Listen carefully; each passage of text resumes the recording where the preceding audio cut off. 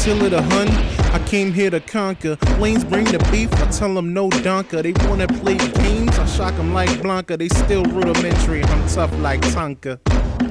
And let me get this off my chest. I'm hearing going nowhere, so haters take a rest. Ain't nothing handed, just working hard, sweating. You can take that to the bank. I know I did bet. Welcome to episode 6 of Eye of the Storm. I, of course, am your host, Tempestt. Please be sure to hit the like button, and if you're new and like the content, be sure to leave a sub and hit the notification bell to know when the next video goes up. It really helps the channel out, and if you haven't seen the previous episodes, you can give those a look. I started a playlist for ease of access, and I do other things such as montages, my own music, and sometimes I combine them. But that's it for now. With that out of the way, let's get started. So here's an interesting subject this week. Because this can apply to quite a few things, we're just going to let you know talking about tunnel vision. Now most people should already know what this is, because it's a thing even outside of gaming in general.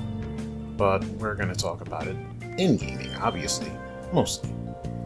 So, being so focused on something that you can't see everything that's going on around you is what tunnel vision is for those that may not know. This may or may not help you in some cases. It honestly depends on the person, in my opinion and observation, but when it comes to being competitive, it can definitely hurt you in rough situations. So like always, let's talk about an example. You're playing a game, and things get really intense, and suddenly you're hyper-focused on your task. Now this could be something like getting that kill streak, the penta, moving the payload, reaching your goal and not missing your Q or jump or tech, or perhaps trying so hard to clutch the win.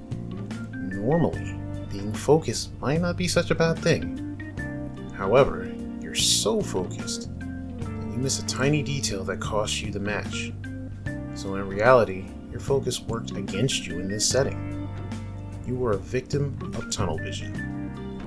Maybe you got picked off, hit with an ult, timed out, or just missed your opportunity, your window to do something important.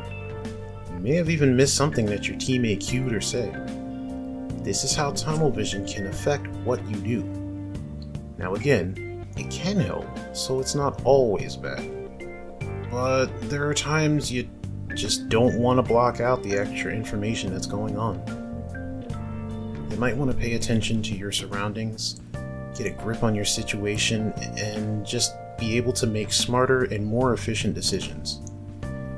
In the rare situation where I was in a Halo tournament, yeah, shocker, I know, I paid attention to the situation and did the opposite of what my team wanted me to do right off the bat, which was to pass the flag on to a more experienced teammate.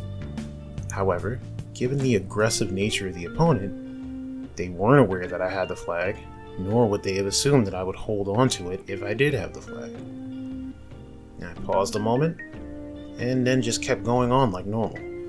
I didn't rush, I didn't do anything out of the ordinary. Well, they went for the wrong person, and we won because I read the room. Now this is just an example of where not having tunnel vision worked out, because had I have just gone with the give it to this guy because he's the MVP strategy, it would have cost us the game. Now let's look at fighting games, because, well, you know, I'm special. Look, this is like episode 6, you guys get it. Being focused on the win is great, but it can help you tune out the crowd and help you keep from being distracted. It can also help you from noticing important details like we've already mentioned. Something that can help you not work harder. You know what I mean, bro. Look, let's look at life bars. Are you reaching when you don't have to? Chasing down someone when you have the clear advantage? That's bad. Tunnel vision can cause you to make mistakes or even just play into your opponent's ploy. What about the timer? Their meter?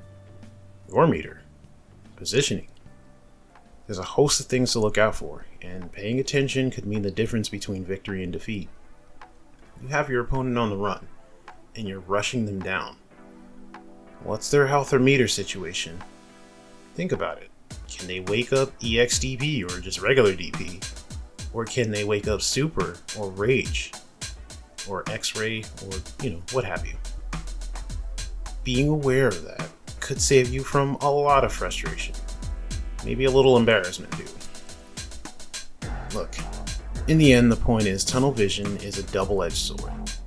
I won't say it's inherently good or bad, but what I will say is it might be bad for you depending on how heavy your focus can be. I personally don't like being too focused, because when I get tunnel vision, it hurts me. This is even in real life. So I listen to music to split my focus. Just enough to not become so engrossed that I miss things going on around me. While others need to be free of distractions to pay more attention to what's going on. So it kind of just depends. My advice is to find out what works best for you. I always say, bring as much home with you as you can when you compete. You definitely need to be aware of yourself. This can help you to achieve your own life goals as well. Tunnel vision can be a blessing or a curse in life, so be wary of how it affects you, if it's even a problem for you at all. So that's my take on the subject. How do you feel about it? Do you agree or disagree? Heck, do you have an entirely different take? Let me know. Use the comment section or other ways to contact me via social media. Now, as always, links are in the description, and shout out to Korean Panda for the spark of inspiration for this episode. His channel should pop up like always, and I'll leave his Twitter as well. But that'll be it. So I'll catch you next time. Now remember to like and share this video with a friend, and until the next video, take care of each other, be safe, press buttons, and I'll catch you on the flip side. Go!